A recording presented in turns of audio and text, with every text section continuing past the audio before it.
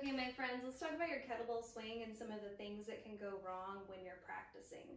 When you're learning the kettlebell swing on your own, it's super helpful to film your lifts, film your practice, film a set of your swings so that you can see what's going on. This is so important because when you're training on your own, you are your own coach. Doing swings in front of a mirror is not helpful at all. Taking a video, focusing on your movement, doing a set, and then looking at the video afterwards is super helpful. You can't catch mistakes that you can't see. And it can be really hard for people to get into filming. Maybe you've got some body image issues, you're not ready to see yourself move. Honor that. And also recognize that maybe it could be a helpful tool to analyze your movement and help you swing better. If you can't work with a coach who can give you direct feedback, film your lifts. It's the best thing you can do. Anytime you're filming your lifts, you just want to make sure that you can see all the way from your feet up to the crown of the head in the kettlebell swing. So the number one thing that goes wrong in a kettlebell swing is loss of foot connection. I have most of my people train barefoot because I can. And as long as it feels okay for you to be barefoot when you're swinging, it's super helpful. Your feet give you feedback, and the moment you feel that disconnection, you'll know it in your body and you'll be able to correct it in the next rep. We see people a lot at the gym doing kettlebell swings in running shoes, and because they are so heavily cushioned, you're gonna have a tendency to rock across the foot like this, and that creates a very unstable foundation for your kettlebell swing. If you must wear a shoe at your gym, make sure it's a flat-soled shoe or a hard-soled shoe so that you can still feel that foot connection, okay? So the foot connection that we're talking about is the big toe mound, pinky toe mound, and the heel, always staying connected. Let me show you a connected strong foot connection, and then a rocky foot connection so you can see the difference, okay? Strong, I'm pushing down through the heels to stand up, and then here, I'm losing it, okay? When you lose it, it makes everything up the chain get wormy, okay? So number one, check in with your foot connection and make sure that is strong. Really focus on pushing down through the feet to stand up and swing the kettlebell forward, okay? If your foot connection is good, but then you start to notice that as you're coming up, you're kind of worming your way up like this. I see this a lot. This happens when you kind of forget what it is that you're doing. So the kettlebell swing is a super fast deadlift, okay? So it's a hip hinge just like this. It's not, woo, like this, okay? So we've got our feet connected to the ground, and then we're gonna think hips go forward, hips go back. Shoulders move with the hips, okay? As your hips go back, your shoulders come forward.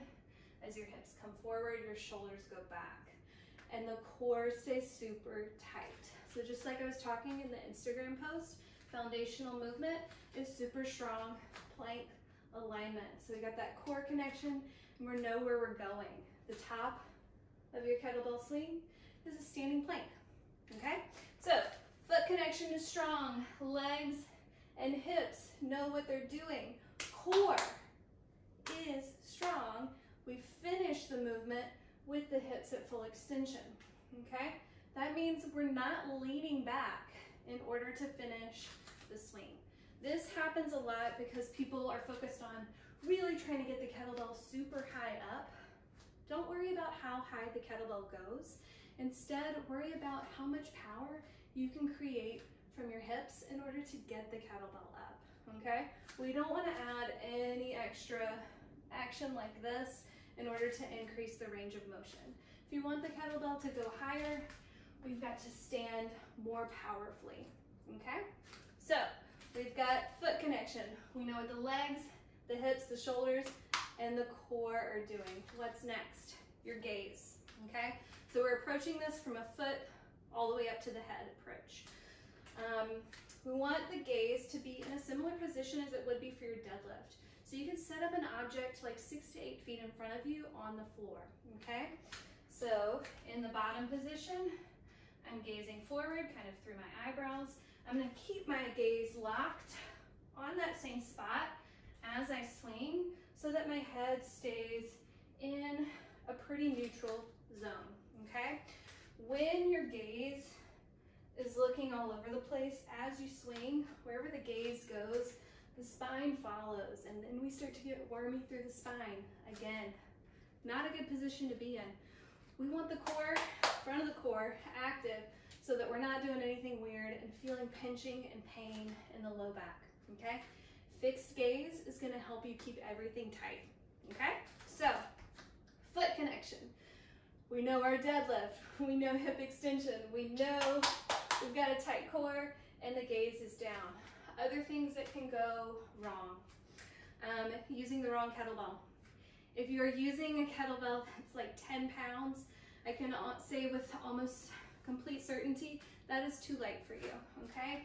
If you're able to lift your kettlebell up like this while standing, you're probably gonna try to do that with your kettlebell when you're practicing your swings for the first time. So you need something a little bit heavier to give you more feedback so that you're not able to pull it up like this, okay? The swing is all about creating momentum from the hips.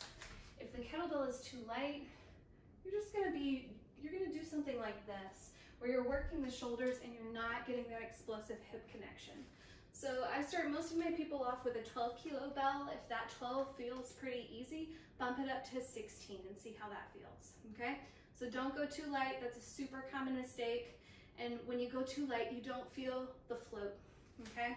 So let's create that momentum with the hips straightening, find a float, and let the bell float back down, okay? One more mistake people often make is doing too many reps, getting into a set of continuous and going for 10 or 20 reps. When you're learning, you haven't built up the endurance to do a set that's that long. So as I suggested in the Instagram post, start with a dead stop swing, maybe sets of 3 to 5 reps.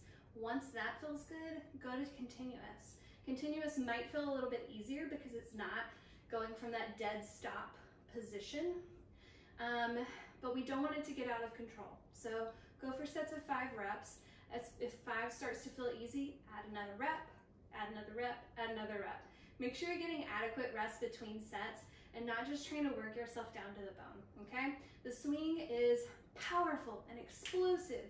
If you're practicing it when your body's really tired, you're not gonna get that explosiveness that you want from a kettlebell swing, okay? So if you're new to it, maybe practice this at the beginning of your session when you're fresh and ready to focus and be powerful. Happy swinging.